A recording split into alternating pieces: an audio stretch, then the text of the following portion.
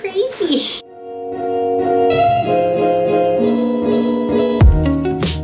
Hey guys, what's up? Welcome back to my channel. As you guys can see, I have a little guest here today, my puppy Indio. He's very excited right now. In this video, I'm going to be sharing with you guys everything that you need for a new puppy.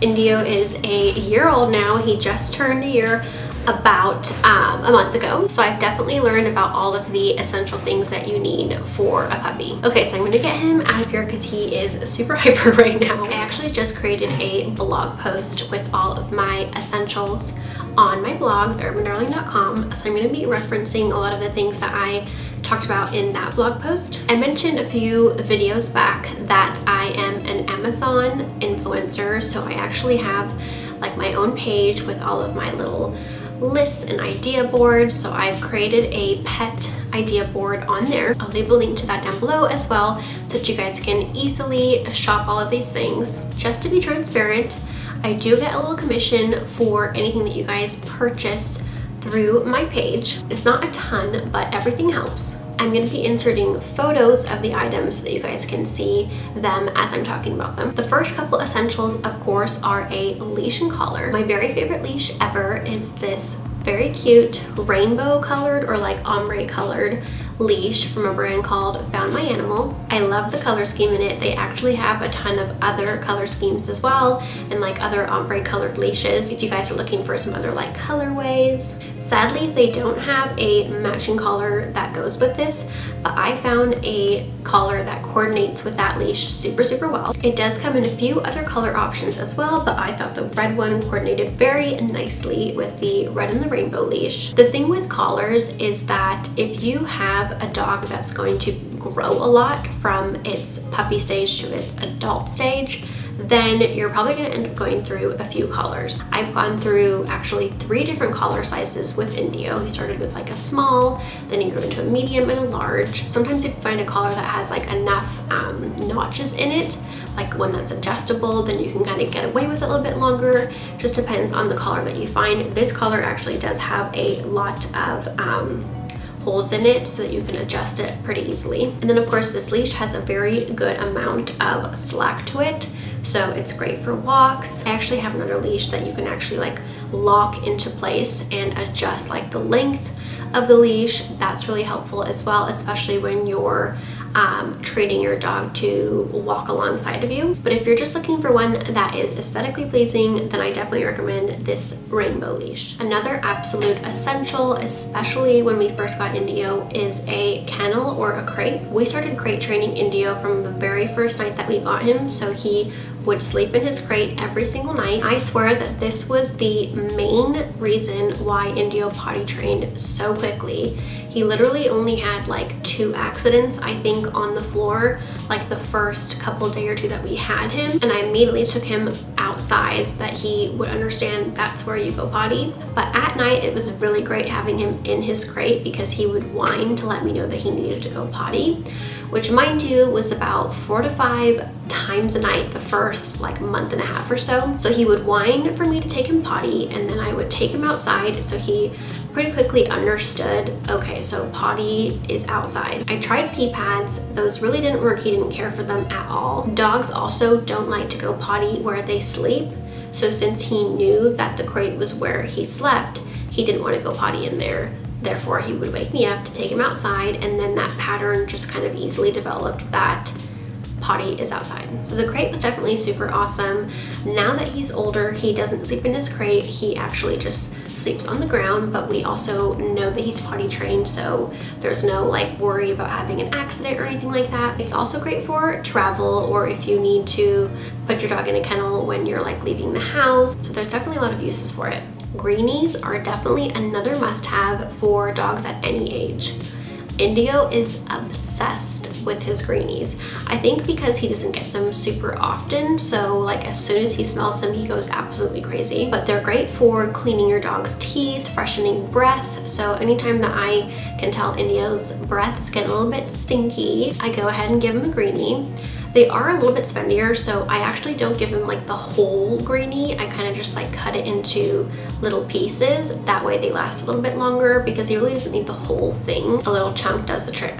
Another thing that I have found to be essential are dog bowl stands. What's great about the stands is that the water dish and the food dish are in place, and it kind of like holds them in place. Whereas if you just had bowls on the floor, a lot of the times dogs get really overeager at mealtime, so they kind of like push the bowl around or accidentally like tip it over with their feet. So a bowl stand prevents that. Like I said, it kind of depends on the dog breed that you have as far as what kind of a stand you need. If you have a smaller dog breed, obviously a small stand is fine. If you have a larger dog breed, you're going to need a taller stand. I've actually linked 2 different sizes, one that's a tall dog bowl stand and one that's a smaller dog bowl stand. That's another plus, is that they definitely look a lot cuter than bowls on the ground. Especially these 2 that I've linked are very, very cute. Another absolute essential would be a brush. The brush type that you need is going to depend on the dog breed that you have. Of course, if you have a dog who has very long curly hair, kind of like Indio, then you're gonna need a different brush than someone who has, let's say, like a French bulldog who really doesn't have a ton of hair. I have linked one here for you guys, but you are definitely gonna want to do some research and figure out what kind of a brush you need for your dog. Right before I got Indio, I went to a pet store and I let them know I have a labradoodle and I'm looking for a brush that's gonna work with his kind of hair. Unfortunately, the gal that was working, I don't think really knew what she was talking about, so the brush that she recommended me really didn't work on Indio at all, so that was kind of a waste. So maybe do some research online or talk to a dog groomer. That's going to be a lot more reliable. Moving on to our next essential, which of course is toys.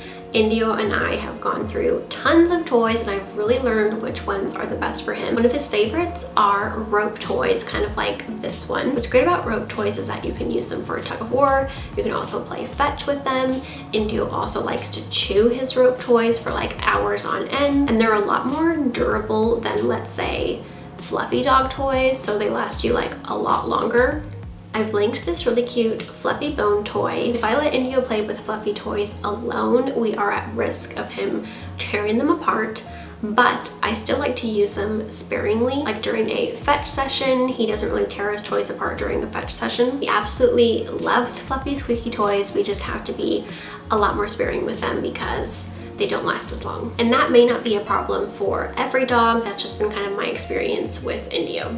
Another toy that he absolutely loves is this rubber bone. We do occasionally buy him real bones, but definitely not as often. Now that he's full grown, he will eat those in like an hour or 2, but with his rubber bone, obviously he can't eat that, so he'll just chew that for hours on end.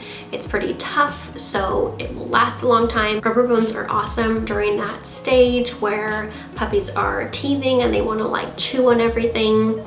Another essential, of course, would be a dog shampoo. Indio gets bathed about once a month.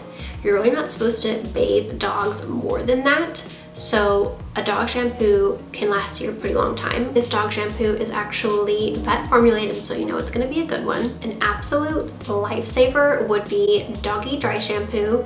I didn't even know that these existed at first, but it's such a smart idea because during those times where he's really stinky in between baths, a doggy dry shampoo is great for kind of like masking that smell. Another essential that I realized that I actually forgot to include would be a dog harness. Indio was a lot more mild when he was a puppy, but as he got older, he's gotten a lot more rambunctious. So on walks, he would kind of like end up choking himself with his collar. So we got him a dog harness that kind of just like straps around his body. That way he doesn't get choked. You may or may not need one depending on like your dog's personality, but that's definitely another essential that you might want to consider if you have a dog that does the same thing. So those are my absolute essentials for a new puppy. Obviously, there's a lot of things that I could have added to this list. These are just items that I've found have been must-haves for me. You'll definitely learn a lot about your dog and his or her preferences and needs throughout the first year. I hope that you guys found this video helpful, and for those of you who are new dog parents, congratulations and good luck. If you guys like this video, please give it a thumbs up, and if you guys aren't subscribed already, please be sure to subscribe to my channel, and I'll see you guys in my next video. Bye!